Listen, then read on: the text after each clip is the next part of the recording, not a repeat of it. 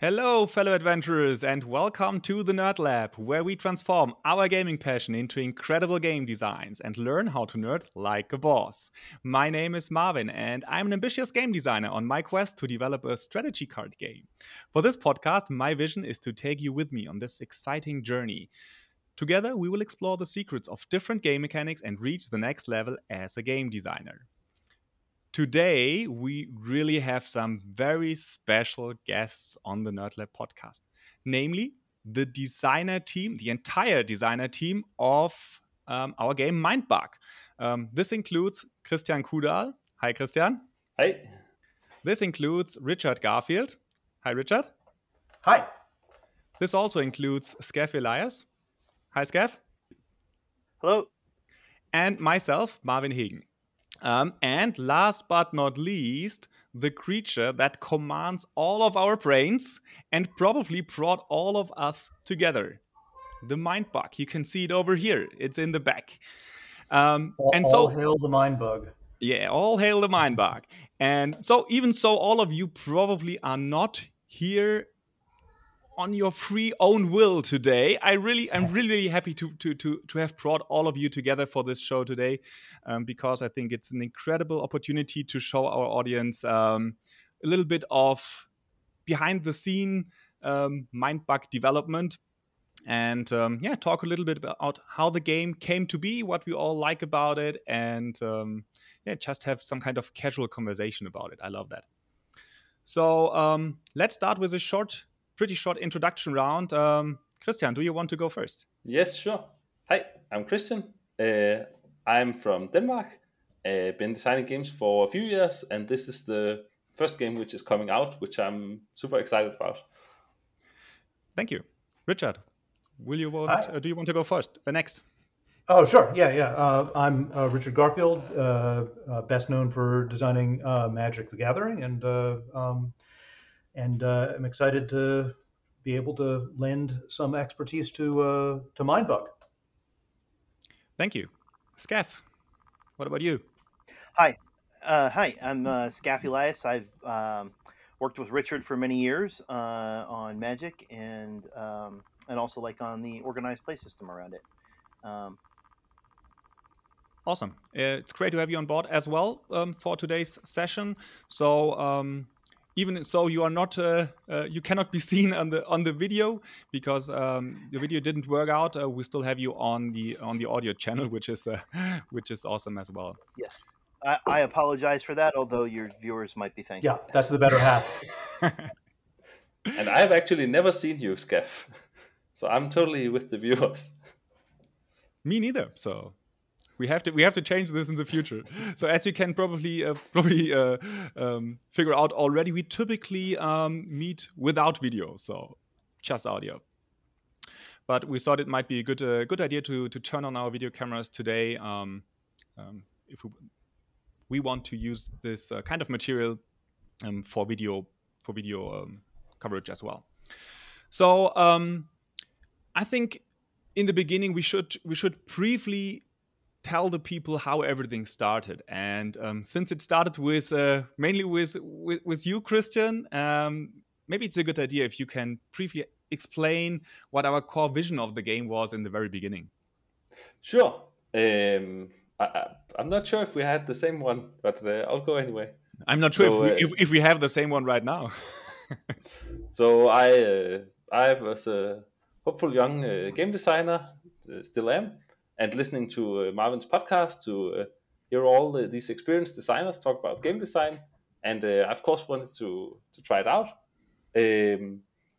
So what I initially thought was I like two-player games. It's I think it's kind of easier to design two-player games. So in multiplayer games, you can have stuff like king making or alliances, which is I think tricky to design for. Or if you want to avoid it, you sometimes get very low interaction. So I figured two players is a nice, easy place to start. Whatever the people do will help them hurt the other one. It's kind of the same thing. I come from kind of the abstract games community. I played a lot of abstracts, which people like really simple rules and strategy. So I kind of like the minimalistic approach. So I But I also like cool card games like Magic and Hearthstone, where you have all these cards with cool effects on them. So I wanted to do something like that, but with very simple effects. So I didn't want players to have to learn a lot of complicated concepts or understand cards with many paragraphs of text. So some kind of simple text would be cool. Something with fast playing time and fast turns would be nice. I would like if it was still strategic. So it's you want something very short and very skill based, but also with some fun swings with the cards. And I figured since I was pretty new at this, I was not very good at designing cards. But I had this idea that there were systems that could help you a bit so that you could get away with a bit less balanced cards. For example, I knew drafting games where you draft the cards, you can somehow get away with not all cards being exactly equally good. So I wanted some kind of system where you can come up with all the cool, crazy cards you want, and you can just shuffle them all up and deal some to each player, and you will have a fun and fair game. Which sounds pretty hard to do, actually, now that I'm saying it out loud. So the system, the system was the idea was okay. So kind of like drafting. If your opponent gets all the good cards, you want to be able to get some of them somehow. So the idea was when your opponent plays a card, sometimes you're able to steal that card and it will work for you instead. In the beginning, we used diamonds for it. So it said each player has 2 diamonds, and when the opponent plays a card, you can spend a diamond to take that card. And by some luck or happenstance, it turned out to work pretty well. So it gives a good balance, and I think you can just think of that game. Think of giving each player a hand of numbered cards, and you're trying to get to 20 first or get the highest total or something like this. Already playing this game with this diamond system it's a little bit interesting. So you can like play your biggest card early, hope it doesn't get stolen, or there's some nice choices. So this was the starting idea. So I talked to Marvin because I felt we had a similar taste in games, and we started working on this together. I think we were pretty lucky already from the start. The game was working well and was pretty fun. Well, do you agree with that, Marvin? Yeah, not with everything. I think you undersold yourself when you talked about you're pretty bad at creating cards. I would say you're pretty good at creating cards, but I totally agree with how everything started, and that the core idea was to create a strategic game. For me, it was always I wanted to have to keep the strategic depth of all the strategy card games I love, like Magic, Hearthstone, Keyforge, and all the others. But I wanted to make it simpler. I wanted to reduce complexity and get rid of some of the flaws that these games have. So it's pretty hard for me to play Magic with my spouse, for example, with my wife, because it has a very high barrier to entry barrier. So this was one of the things that I was considering in the beginning. And also sometimes when I played Magic, for example, against someone else, it felt kind of unfair because that person was mana screwed or mana flooded, and it didn't really ended up in a real game. So there were some kind of flaws in these games that I really, nevertheless, really loved. And my goal was to really bring some kind of the simplicity of these, let's call them standard card games, into the world of strategy card games. And yeah, I think what we ended up with is a game that really, for me, it feels like a full-blown trading card strategy card game, but in a single box. So that's pretty much what I always had in mind for it. So that explains it quite well. So if we maybe we can spend just a few minutes to talk about the rules of the game to give the people a very rough, high-level understanding of the game. So, Mindbug comes with as a 52-card deck, of which 4 cards are the so-called Mindbugs. That's what Christian mentioned as the former diamonds. Diamonds. They say they somehow transformed into Mindbugs, the remaining 48 cards are creature cards, and that's also something that the game really what makes the game a little bit different to these other strategy card games out there, because we only have 1 card type. That's an underlying that's a theme that you will see, that we reduce complexity wherever possible without losing the depth. So we reduced from the classical perspective, we reduced it to one creature, 1 card type, namely creatures. We reduced, we got rid completely of the resources, so there are no mana costs or crystals needed to play cards, and there is no power value and toughness and, let's say, quickness and so many different other attributes that you could think of. Our creatures only have 1 value. They only have a power value. And that makes our cards and creatures relatively simple to understand in the beginning. But nevertheless, we all of us really love the idea of having spell-like effects. So we said, okay, our creatures should all have, or most of them should have, some kind of crazy spell-like effects. So when you play a creature, or when you it can trigger an effect, or when you attack with a creature, it can trigger an effect, or when a creature is defeated, that can also trigger an effect, and that will feel like a spell in all of these other games. But it made it much easier for us to work on the cards and on the rules to just keep it as 1 card type.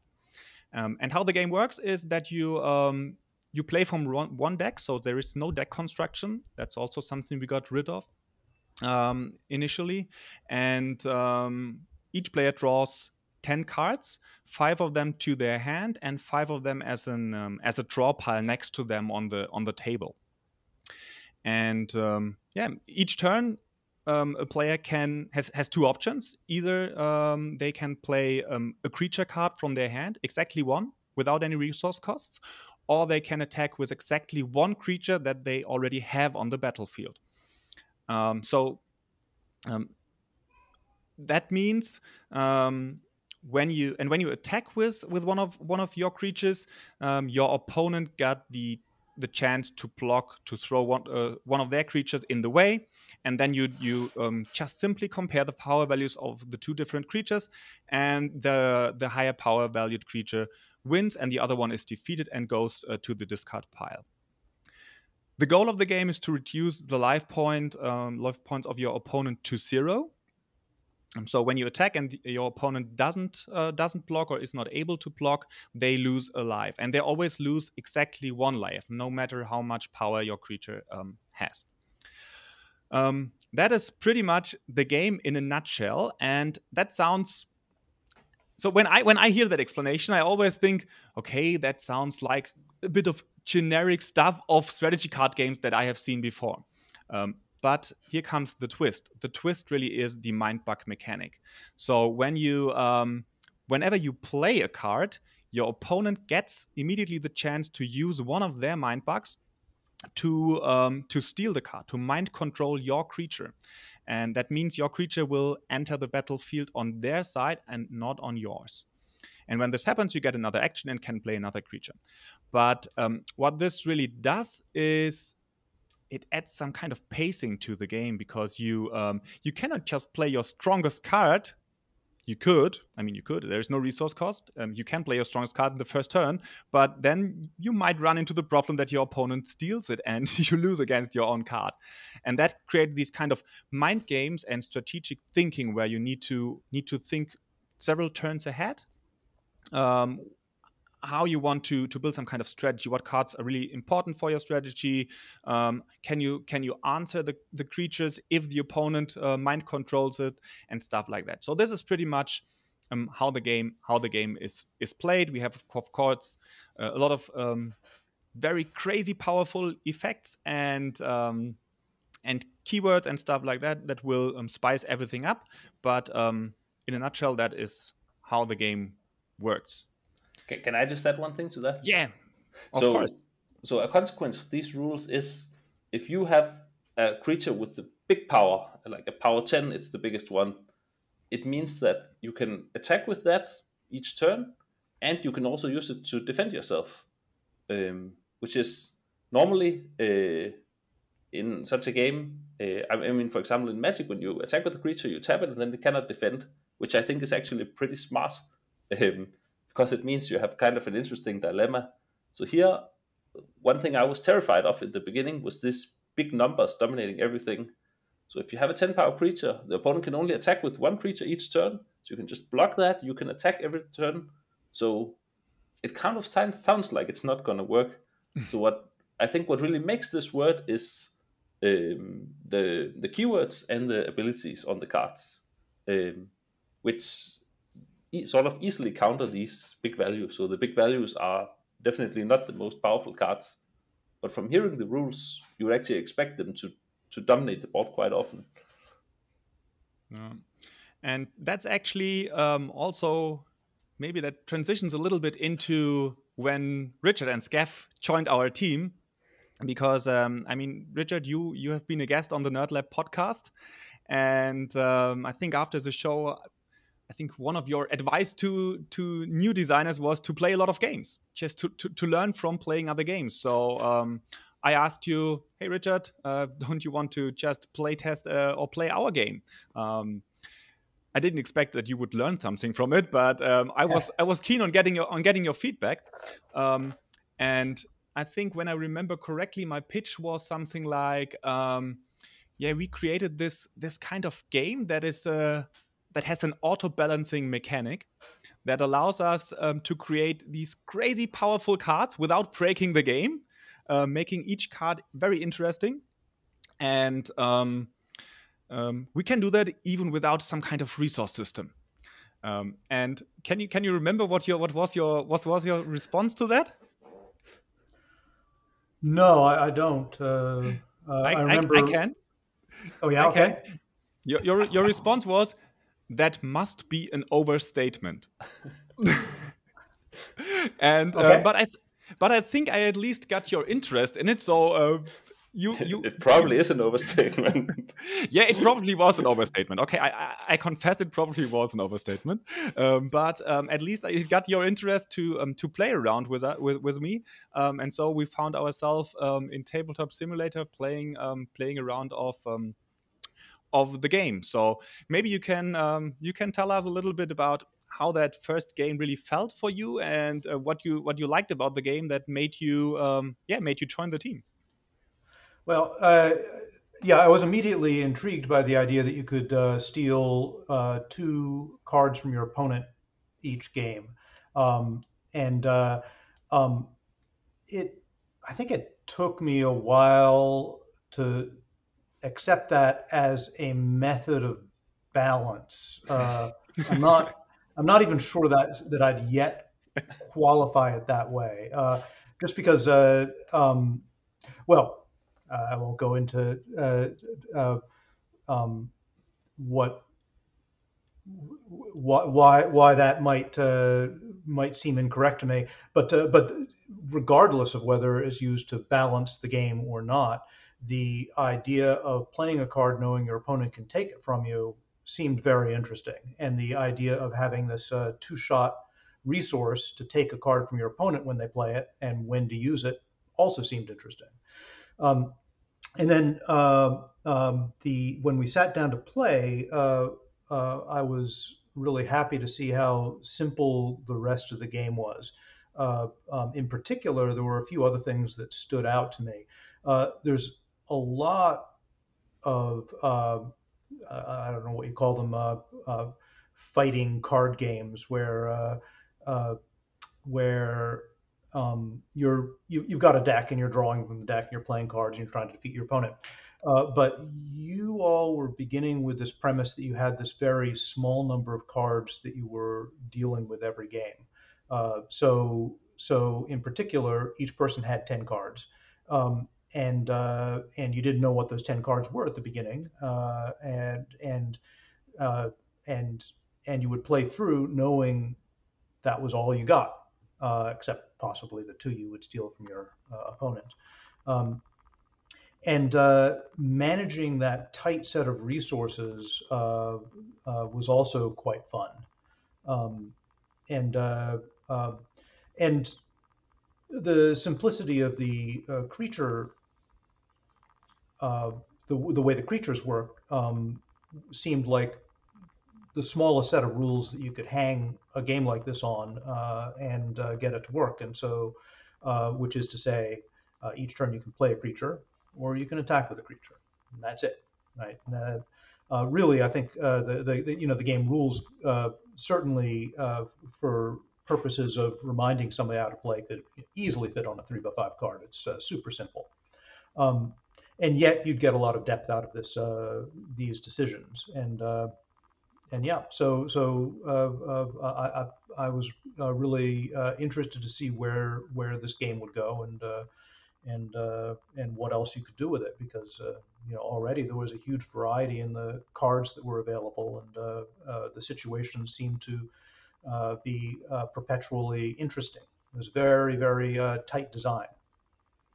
I guess it could be a bit of a worry with such a minimalistic rule set where you can't do a lot of stuff, is if there's really enough design space to keep coming up with a bunch of interesting cards.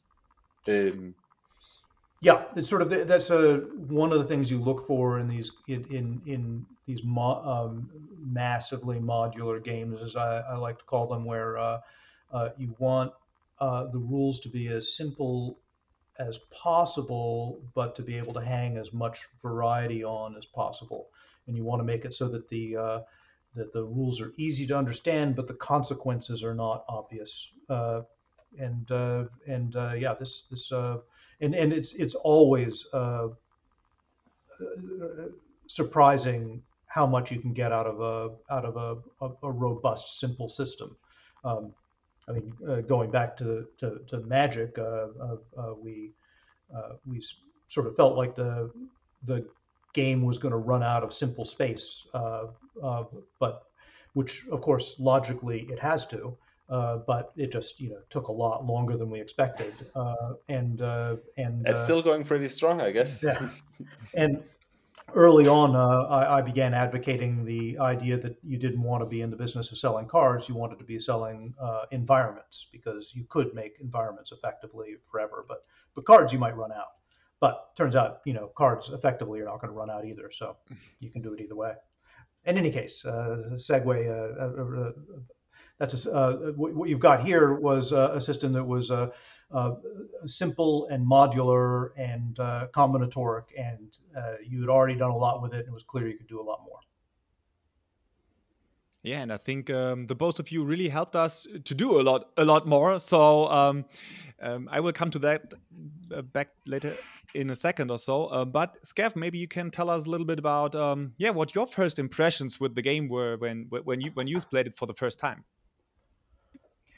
Well, I was heavily influenced by the fact that Richard already told me it was a good game, so I didn't have a choice as to what I was going to feel the first time I played it. So if Richard says it's an interesting game, then it may not be a good game, but it's definitely interesting in some way. He sees something there. So most of the time it's a good game, but not always. So there was a little bit of suspense. But no, it was excellent. It was everything kind of that Richard had billed it as being. It was very. The thing I like about it is there's very few, decisions in the game, and they're all important, like every single one. And because it's sort of been stripped down. With normal trading card games, you play on autopilot a lot, and I'm basically never do that in Mindbug. It's extremely rare that you're on an autopilot decision, and so that's pretty cool. I mean, I really enjoyed that, and I do really think that the Mindbug innovation in particular is brilliant, because it's more like it's more like a combination of a draft and a card game all mixed into one, you know, but still playing very quickly is, I guess, the closest, you know, that it would be for someone that's played normal TCGs. Yeah, it's kind of like you're drafting a bit while you're playing.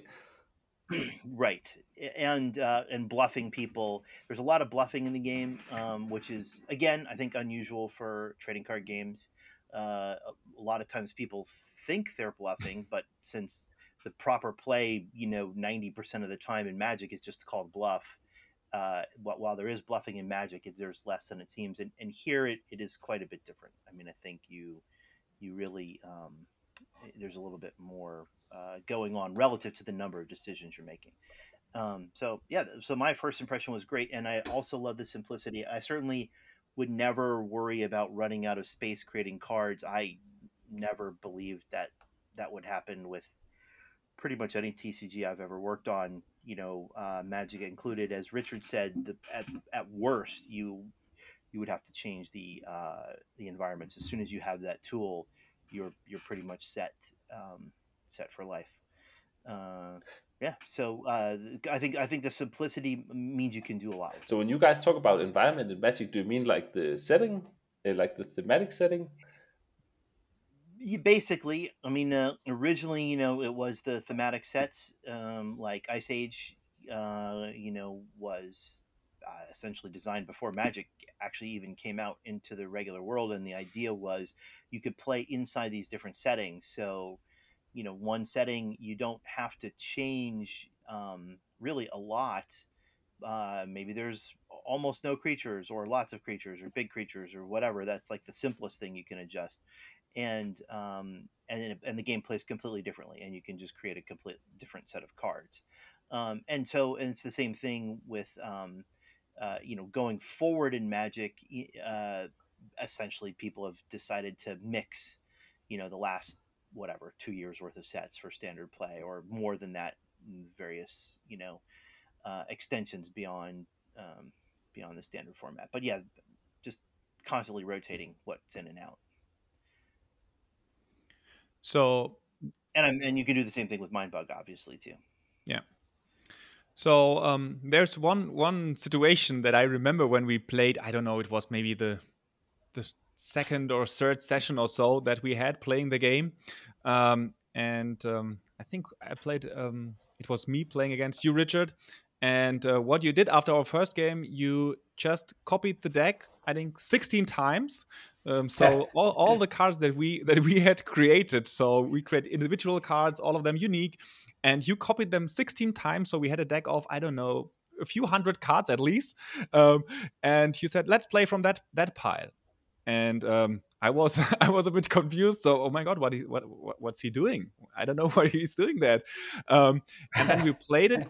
And we started to have duplicates in the set, and I was kind of skeptical in the beginning, to be honest, having these duplicates, because our main idea was in the beginning every card is unique and super powerful, and you see it only once. And then we played it, and I think it has immediately made the game better by just copying the pool several times, and I thought, oh my God, this is just a genius. He just copied the deck and made it better. So maybe you can tell us a little bit what was your idea by just copying the deck multiple times and having duplicates or multiple copies of each card in the set. Well, I mean, when I was first doing it, it was.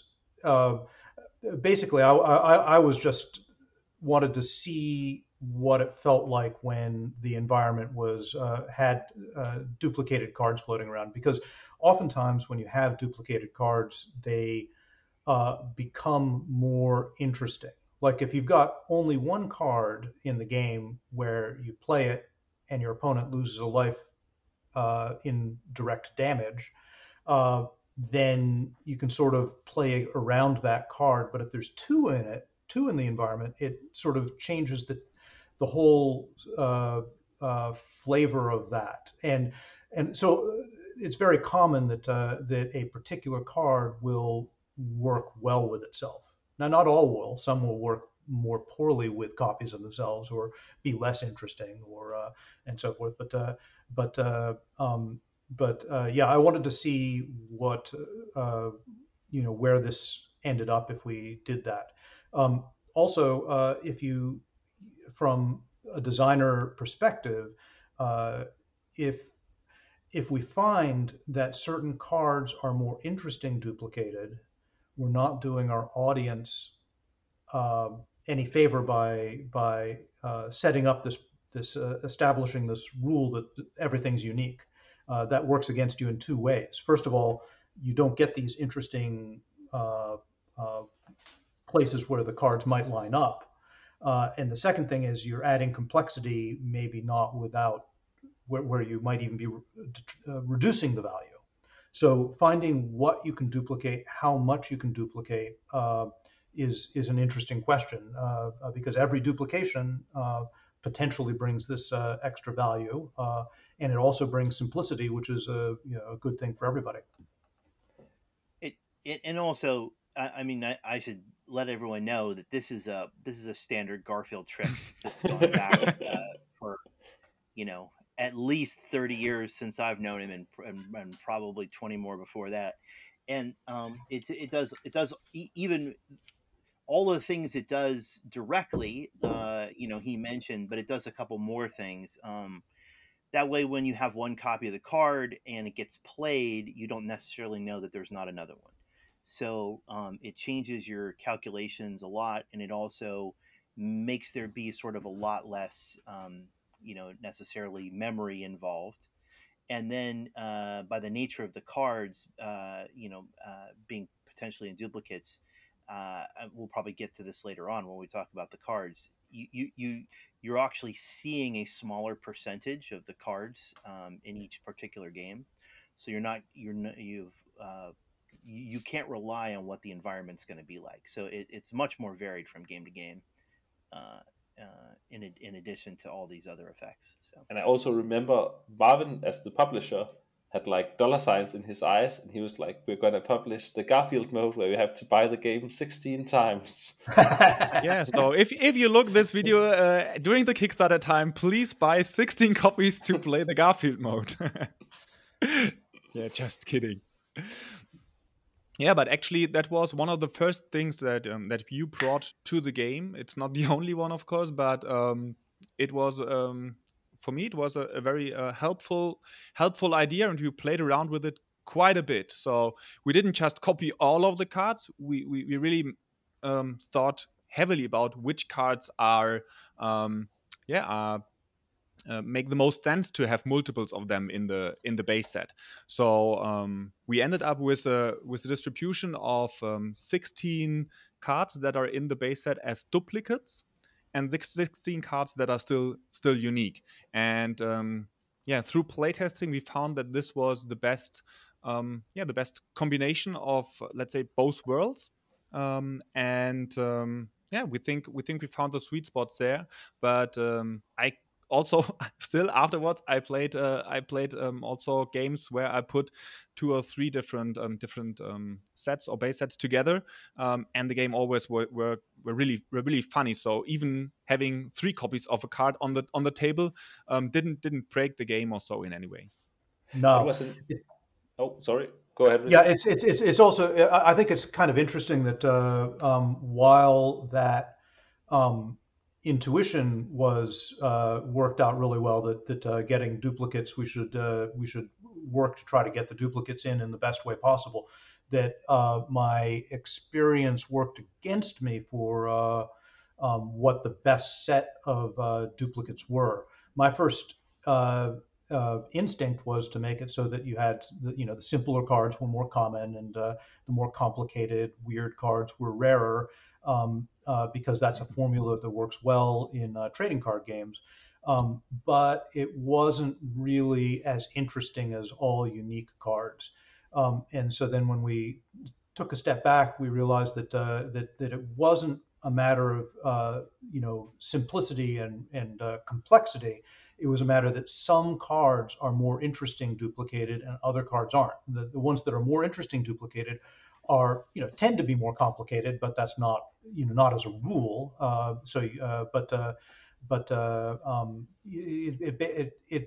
It was serving a different function than it does in a trading card game. And once we sort of understood what those rules were, I think we got a very nice set.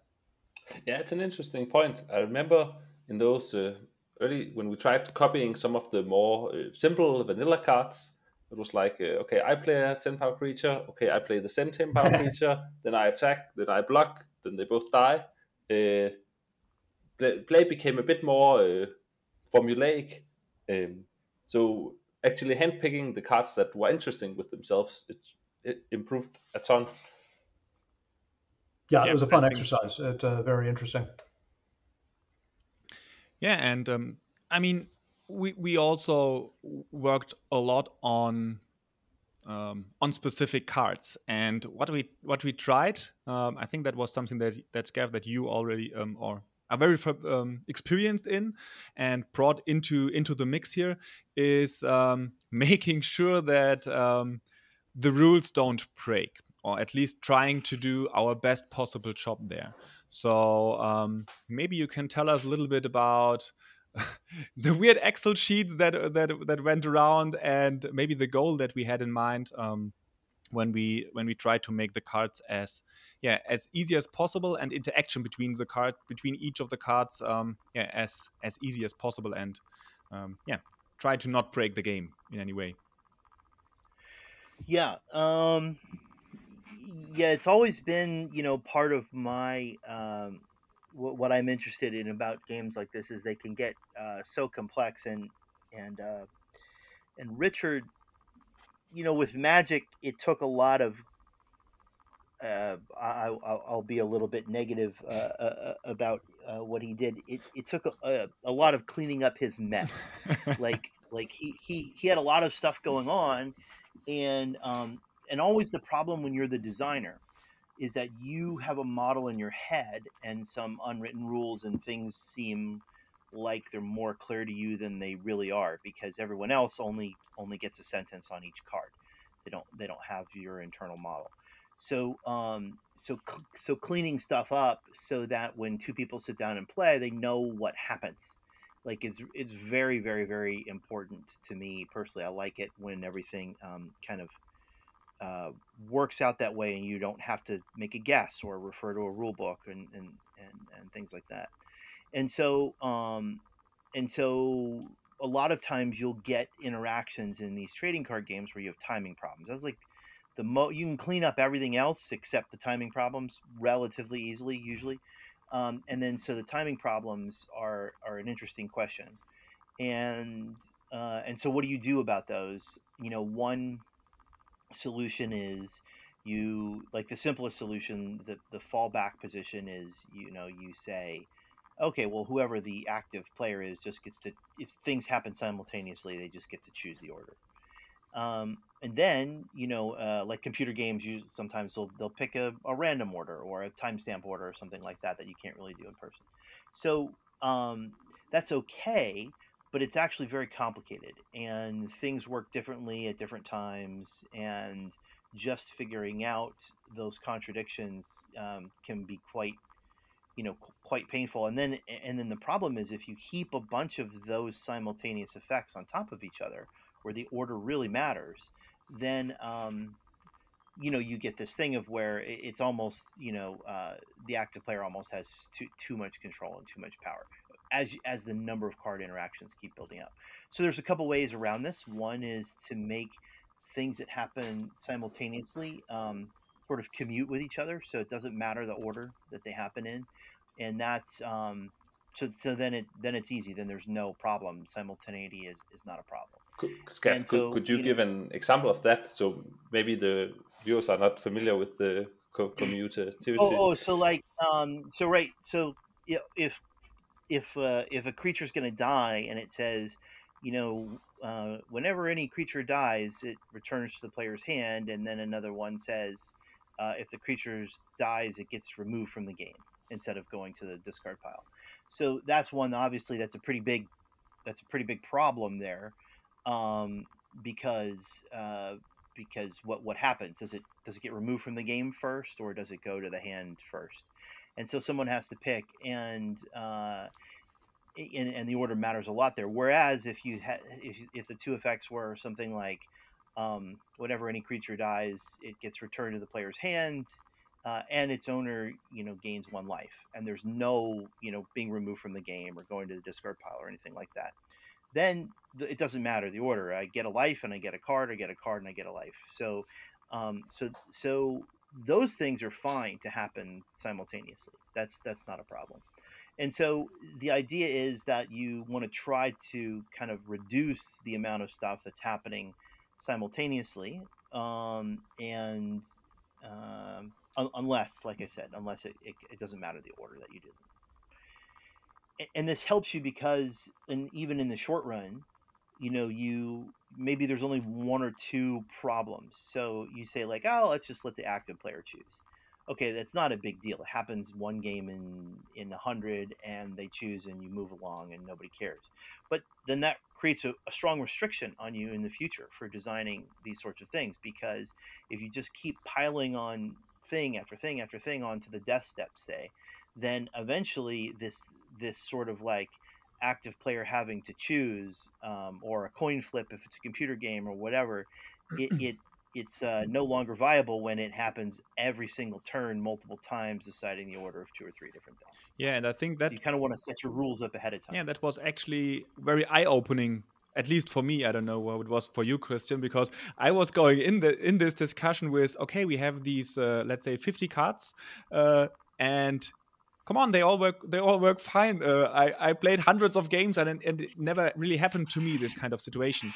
But thinking further into the future is something where your experience of working on so many different trading card games with hundreds and thousands of different cards really was eye-opening for us, that we should spend a bit more time in the development stage and making sure that all the different card effects work well together.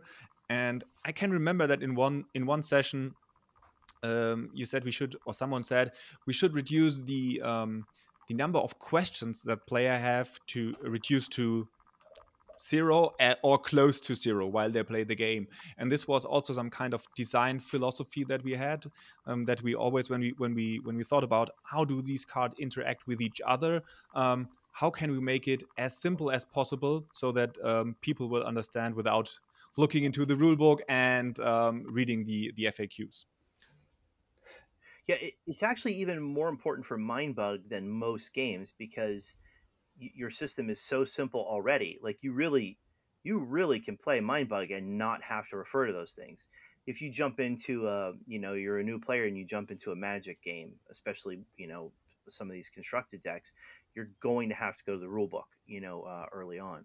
And lots of trading card games are so complicated, so it's a matter of, are they going to have to go to the rule book 3 times a session or 5 times a session?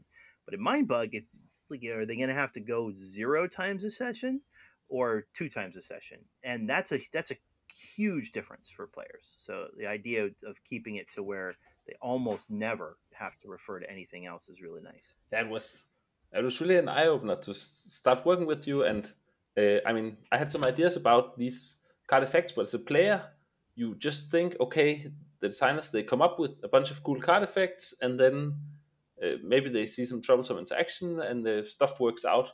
So having systems for thinking about this, or for example, thinking about, okay, this card is cool, but it will restrict future design such and such. That was such an eye-opener. In general, it was really fun to see. So, I can give a bit behind the scenes. So from Marvin and me, I think Marvin is like the guy who wants to try all sorts of crazy stuff and come up with cards. And when I see one of his cards, I'm like, "Ooh, is that really well defined?" Or, "Ooh, what? No, in this case, it will be messy." So I'm like holding back and being the police chief. And when we started working with you, Richard and Skaff, it seems you had a similar dynamic, but probably Richard is even crazier, and Skaff is a lot stricter than I am. So for me, seeing someone who shares this vision of like being strict, and it's important that the players don't have to look up stuff up while they play, it was it was an inspiration, and it's nice to have someone to be able to keep the other two guys in check. But I also have to step on Richard's side here again. So I can't remember the exact situation. Maybe someone of you can remember. But you said at some point in time, you said, why should only we have the fun as the game designers playing with these crazy card effects? That somehow they might break things, but it's actually quite fun doing it. I really that quote from you, that why should only we as designers have fun breaking the rules, it really sticked with me, and I might refer to that in later discussions with you, Christian, or you, Skaff. Right. That's certainly a subtle difference between us having the fun of having crazy combinations and us having the fun of the quote fun unquote of trying to figure out how they resolve. So yeah, I'm all on board with a system which is self-consistent, but I want to find all the variety that's possible in there, and where it isn't there, try to figure out how to get it in. And it is one of my bugaboos that a lot of modern game design is so cautious with combos and balance that when you play it, you sort of have to be an expert before you can start understanding the subtlety of the design. And I tend to look at the process of developing that as being a wild, fun time, which I want to share with people. I remember the situation. It was an endless combination. Yeah. It was an endless combination. Endless combinations are the intersection between resolvability and fun. So yeah. Yeah, and that's kind of the tricky thing, because when you are like a policeman like Skaff and myself, the thing you really want is that you still have all the cool cards. So you want the rules that are strict enough to avoid all this messiness, but allow enough space for the crazy guys to come up with the cards that players look at them and they're like, whoa, I can't wait to play this card. Yeah. And of course we made the game, but I feel like we really struck a good balance. There are a lot of the cards that I'm very excited every time I play. I think so too, and I specifically can see that when I playtest the game with players that are familiar with games like Magic or other cards of that genre, and they pick a card and see it and say, oh my god, that effect is super crazy. That gives me a card advantage of, I don't know, 2 or 3. That's super crazy. And they think they smash the card on the table and say, how can I lose from here? And the opponent says, I Mindbug that. And you can see their face like, oh, I forgot something. Yeah, and that is something that I see quite often. Or they play it and they get to keep it, and the opponent has a very clean answer to it, for example, or plays another threat on the table, and they cannot utilize it completely. So these kind of situations happen, and I think especially with players who are familiar with Magic and other games, they really need to reconsider their playing style. So another aspect is I can see people trying to build a board and playing creatures over creatures when they actually have the opportunity to deal damage to the opponent because they want to build a better board state. But in Mindbug, oftentimes it's better to go for a point of damage if you have the chance to, because the opponent just has 3 life and it's just 33% of their life total. So I think it's a given mindset that people will develop when they play Mindbug. Yeah, I think that's going to a lot of people are going to run into that trouble. It reminds me of with Keyforge how people with traditional trading card game experience ran into this problem of misunderstanding what card advantage was, because it's completely different in Keyforge than it is in Magic. And so they would do these, it's like save cards forever to get the most advantage out of them. And it just doesn't work that way. And here, almost every game you want to it's like you have this decision is like, well, should I play something or attack with something? Playing something is building for the future, and you always want to sort of invest a little bit in the future. And yeah, and here the horizon is much closer to your face than you expect. Yeah, I don't know if anyone said so. You only have 3 life points each, so just 3 attacks to the face, and then you're done. Yeah. Yeah, but it's not just a matter of the percentage you're getting out of it. It's also that putting more, investing more into building that board state. In some ways, that's just helping your opponent because they see where you're going to go in the future, and you have more things which are vulnerable. It gives them more things they could steal if that's exactly what they need.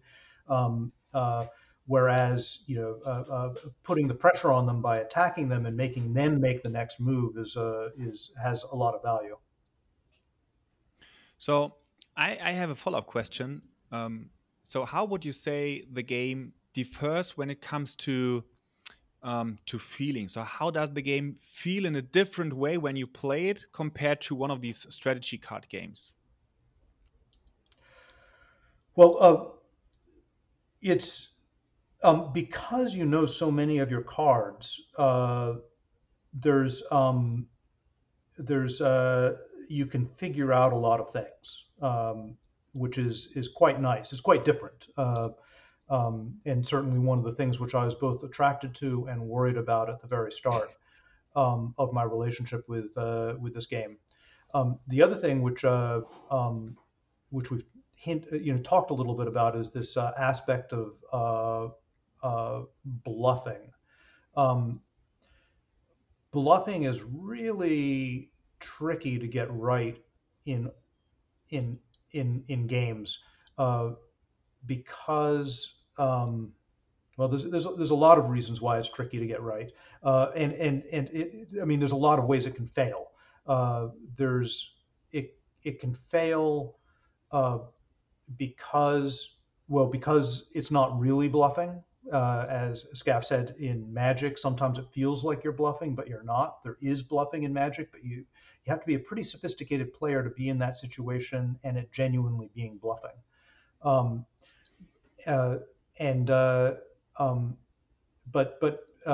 you also, when you're learning to play the game, have to sort of understand what the opportunity for bluffing is. And this one hits you very fast that when you make a play, how important it is how important it is to you is not clear because your opponent doesn't see the rest of your cards, and so your opponent deciding whether to take that from you or not with their mind bug will depend not only on what their cards are, but how important it is they think it is to you. And so very early on, you're going to hit these situations where you're playing a card which you're hoping they mind bug. And so that is that's kind of a bluff there. You're trying to pull it. And there's a lot of reasons why you might hope, because you've got the answer in your hand is one, right? Or you've got another threat which is just bigger. Like if your opponent has 1 life left and you've got a card which when you play it will deal 1 life of damage, then you hope to take whatever else you put in front of them so that you can just win the game. So you've got this opportunity here to present something for your opponent to take, and that sort of that opens up the possibility of bluffing just with every play. Yeah, it's like when you're playing the game, when you play a card, you're kind of supposed to have an answer to that card in your hand. So like I play a strong card, but if I plan correctly, I know if my opponent takes it, I'll be able to answer it cleanly, which is a very different way of thinking than other trading card games. But after you play for a while, you also realize this is also an avenue for bluffing. So like playing a really strong card that you actually have no answer to in your hand, but your opponent figures, okay, if he's playing that card, he knows I have 2 mind bugs up. So he's figuring I'm going to take it, and then he's going to do something. So I'm going to let him have it. It's a type of bluffing I've also seen, and it works also a little bit as a comeback mechanism, in the sense that when you're quite desperate, you can make these plays, but your opponent might, in this case, spend their mind box a bit aggressively just to make sure you are down, which will in the end leave you an opening. So one feeling that I think is quite different in Mindbug is at the very end of the game. So when I won or lost a game, my feeling is different than compared to, let's say, Magic or so. Of course, when I win, I'm happy. When I lose, I'm not. But when I win, most of the time it's because I had a nice strategy that worked out. But even more important is the fact when I lose. So when I lose, and I experience this all the time when I play with playtesters, the first sentence or the first thing that try to figure out is, after they lost the game, where did I as a player made a mistake that make me lose the game? So should I have used the mind bug on this other card? What would have happened then? They basically never say, oh, you just draw that card and that card won you the game, or would I just have drawn this card, this would have won me the game. It all really comes down to their decision making process during the game, and that is something that I think is a bit different to the standard games in this area. Yeah, you have to be probably really a very sophisticated player before you can say, oh yeah, that hand was just better, because Yes. there will be better hands and worse hands. But the fact that you can take two of your opponent's plays and they can take two of yours just makes it really difficult to figure out where the lineup between a particular set of hands went wrong. And I have to agree. So I don't think I've ever played without people going back and discussing, okay, let's take that a few turns back. So in here, if I'd done this instead, where would that have left me? Somehow I think the game is well suited for that. So it's a bit chess-like with the way it moves. So it's very easy to discuss alternate lines. And of course, when you're discussing afterwards, you can see the opponent's hand. But then you can see, okay, if I had acted in this way, I could possibly have won. Yep. I see this every time I play, which is, I think, not so common for this genre. I think it's somehow has to do with the way the game moves. It's very easy to reverse moves and play them again, or try different lines and say, here, I can do this or that. Let's check out this thing. I don't think it's entirely due to it, but it is certainly partially due to the fact that you've got this like you've got 10 cards and that's all you got. And most games are sort of more open-ended in that regard. You've got 30 and you drew 12, and then you could have played, so you drew 2 more. And what might have you drawn those times? That's not this game. Usually you see all your cards during the course of play. And especially in the end game, I guess you're not drawing anymore. So there it's, you have all the information you're going to get. So if you could see the opponent's hand, you could solve it like an abstract game. Yeah, that's actually interesting, because I think that's also a very good point that speaks for the game. Most of the games have some kind of climax, and it gets the tension grows and grows during the game, because you have only 10 cards left. So as Richard mentioned, you see in most of the games, you see all of your cards, or at least most of your cards. And bots will sometimes be a bit more crowded, sometimes not, but creatures will trade. So you will play threats, and they will go away because they will be dealt with, and so on. And in the end, it feels like the climax is reached, and decisions are becoming more and more, I don't want to say brutal, but if you make it a wrong decision in the end game, you probably lose. So they're becoming very meaningful in the end of the game, because there's so much known information on the table, and that's actually kind of interesting that you have this growing climax in this game, I think. So, but we ran into another problem when you both joined, Richard and Skaff, because in the beginning, Christian and we were just playing our dueling card game as a one-on-one game, and that was fine. But since we were four designers now, we needed to find a way to play with four people as well. And then that dives a little bit into, or transitions a little bit into, the topic of future design space for the game, because we of course tried different multiplayer versions of the game as well.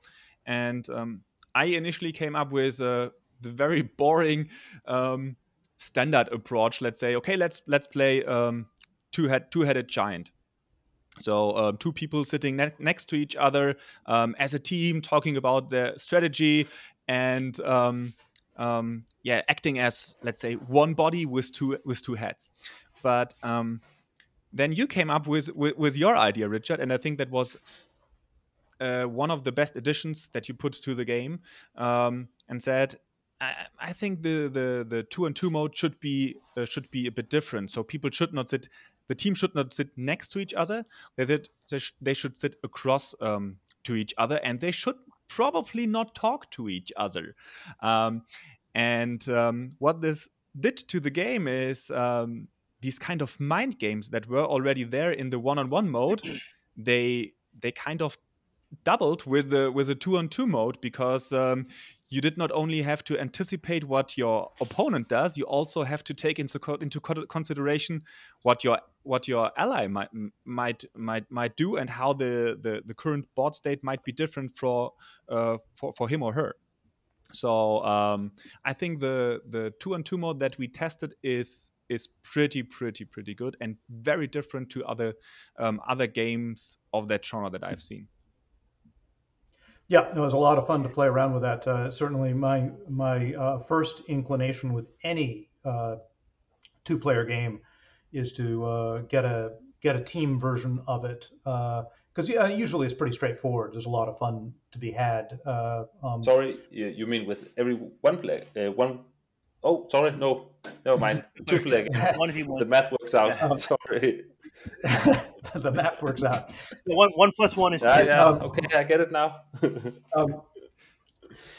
And what my ideals in getting that team game to be its best is that the partners in the game have to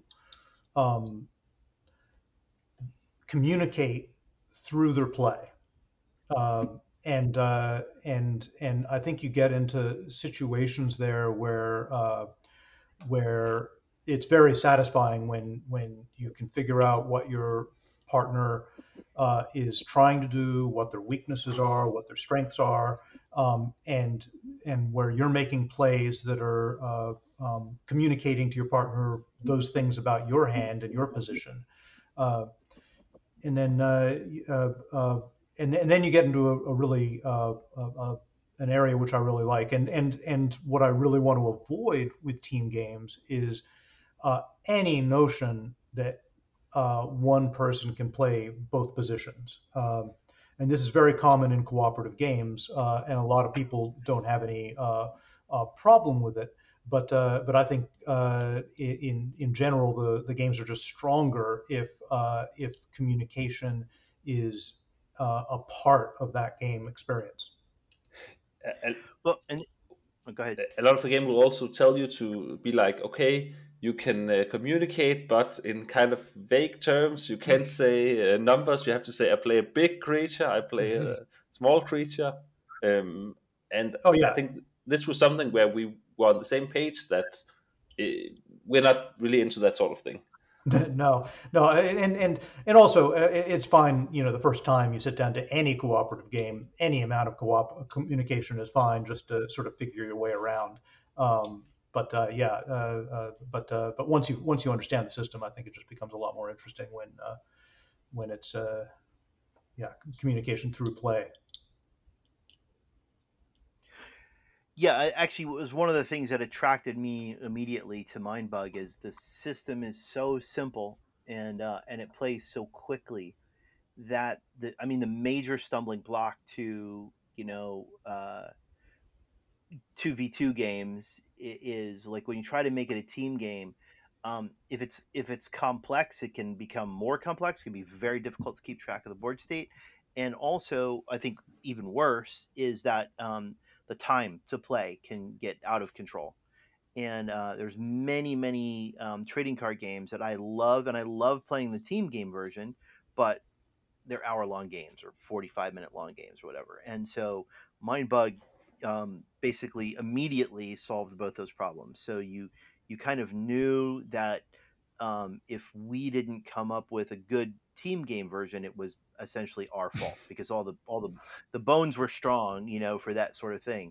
And actually, it's even true of the potential for it to be a co-op game is like a solo either a solo game, a solitaire game, or a co-op solitaire game. It is certainly there as well for the exact same reason. The rules are relatively simple. So yeah, I think all that's great. The other awesome thing about Mindbug, which is completely separate from its simplicity and its time to play, which also makes it good for the team game, is actually the Mindbug.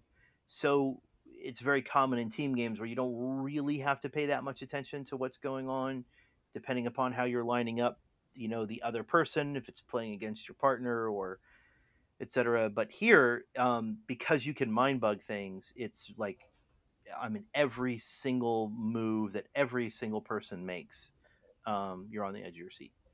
So it's good. Yeah, it was interesting for me working with you guys because I can hear you're really into team games, and I'm the exact opposite. So for every one-on-one dueling game that claims it has a team mode, I'm like, no way, I don't even want to touch it. So here, being forced to actually play a team mode, I ended up having a lot of fun. So either maybe I'm just too strict on the other ones and I have to be more open to it, or maybe it's what I'm choosing to believe is that it only works for Mindbug, but it's still bad for all other games. But in all seriousness, I think it was some of our most fun sessions was playing as a team, and you still had, the way you made decisions, thinking strategically about stuff, all that was conserved. So I was really impressed with it. So is it correctly remembered, Richard, were you influenced from traditional card games? For the team version? Yeah. I don't know. There was certainly nothing sophisticated about it.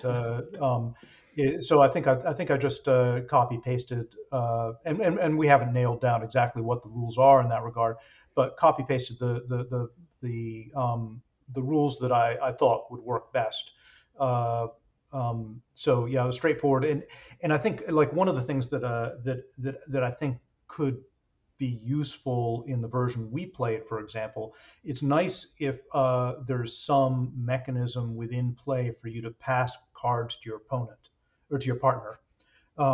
And we talked about different ways you could do that within the game, but we haven't actually gone through and figured out whether that would make the game better or how exactly it would be done. But that's often a lot of fun, is if you can get that level of communication in there as well.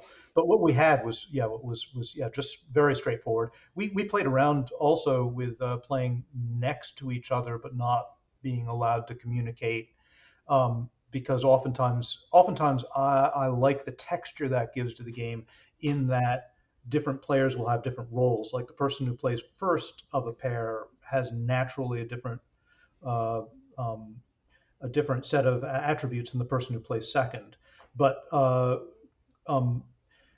playing side by side does not support as well this idea that you should communicate through your card play, because you can make that a rule, but if you're sitting next to the person, it's going to, it's so easy to look at their hand that sitting opposite is just easier to make that work the way we want it. Yeah.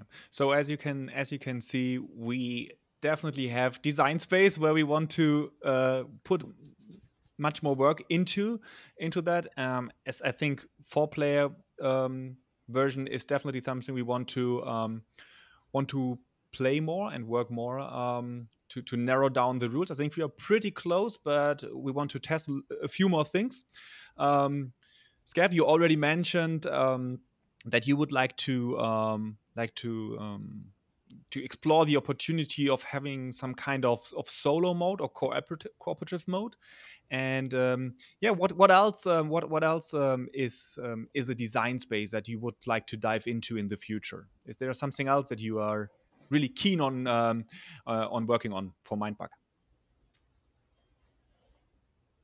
I mean, one thing at a time, right? I'm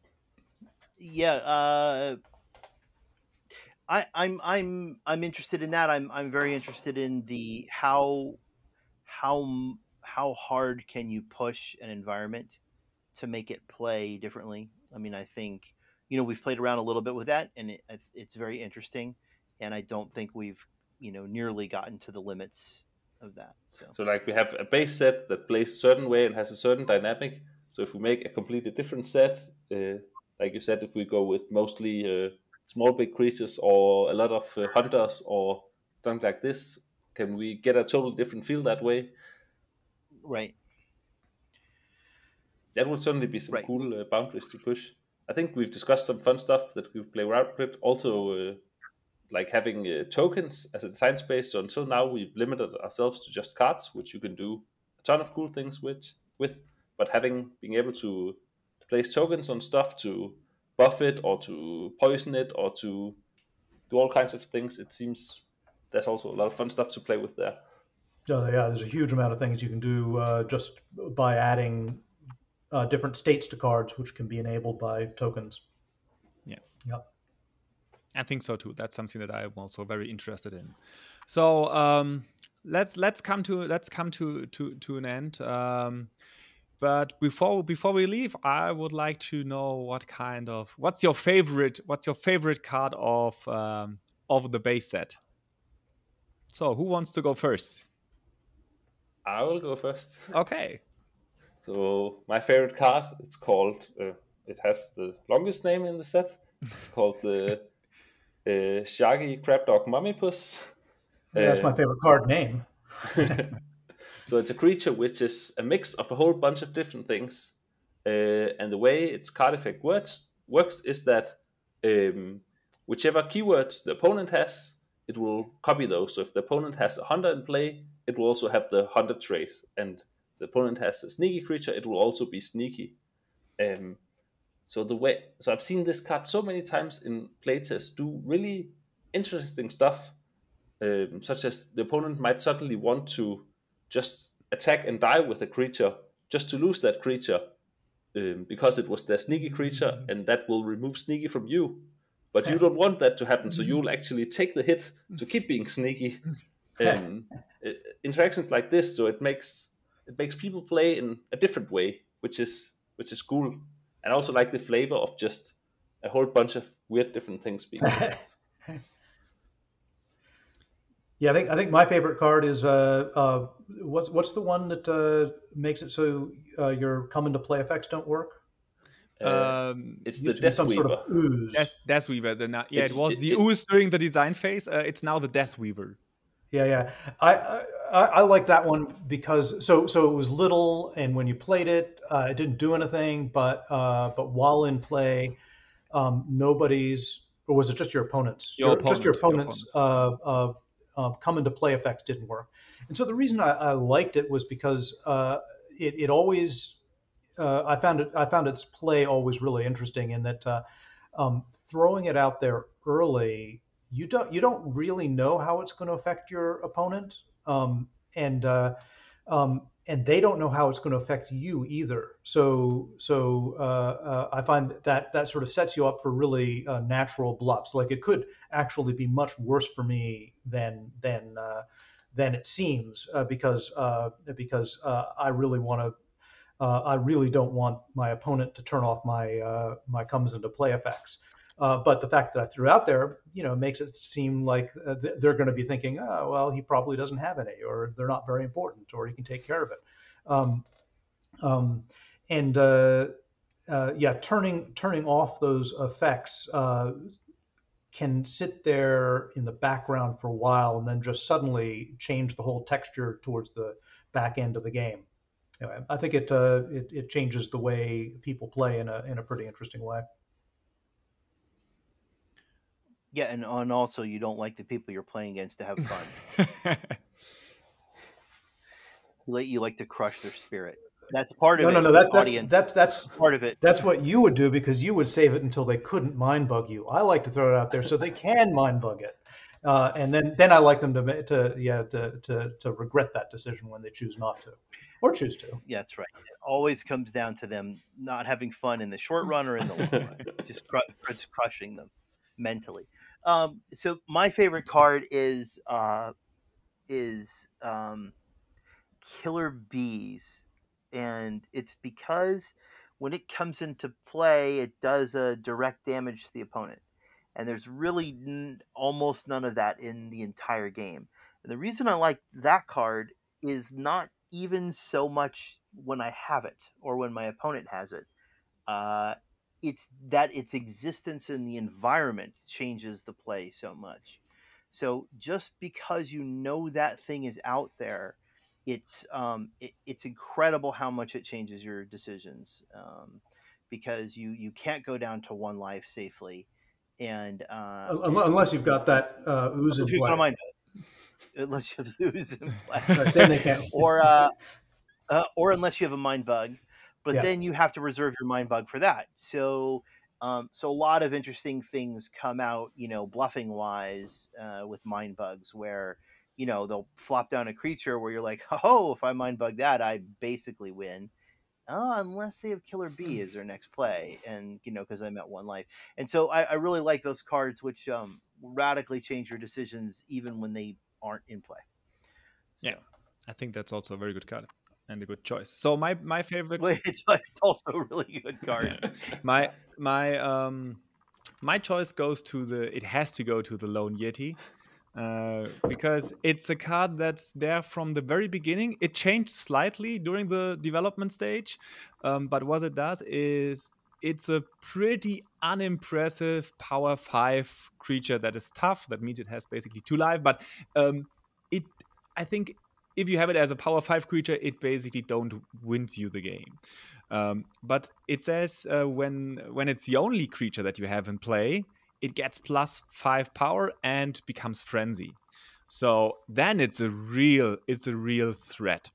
And what I love about this card game, this card is it was eye-opening for me back then when I played with that card for the first time, because it showed me that each card needs to be evaluated both for you and for the opponent. It's very often this card is asymmetrical on the board, because it means if I play this into a board where my opponent has already a creature on the table on their side, if they mind bug the Yeti, it will enter their battlefield as a power 5 creature. But if they don't mind bug it, and I don't have a creature yet, it is the main threat on my side of the table. It's a power 10 frenzy tough creature that will dominate the board. So it really is interesting to see that it has a very different value to people in different situations.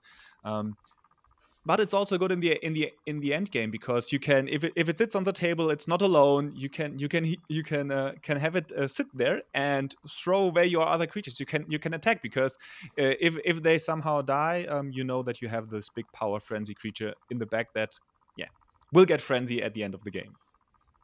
I think the very first time we played, this was the first card that came into play. Maybe it was, yes. I remember, and already there we started understanding, like, I think I played it and then you stole it from me, and then I played another really strong card and you wanted to steal that as well, but then your Yeti would stop working. Yeah. That's the typical kind of interaction that you will have in Mindbug when you play the game. So I hope a lot of people will play the game in the future, and giving us the chance to keep working on the game and exploring new design space, because I think there is a lot of it. So thank you very much, Christian, Richard, and Skaff, for being guests on the Nerdlab podcast and being on that Mindbug journey together with me and the Mindbug over there. It's a pleasure. Yeah, it was great. Yeah. Marvin, Okay. I think you you should show the Mindbug. It just looks like some random octopus in the background. You can show okay. it on the camera that it's actually a Mindbug. Okay, I can do though. Give me a second.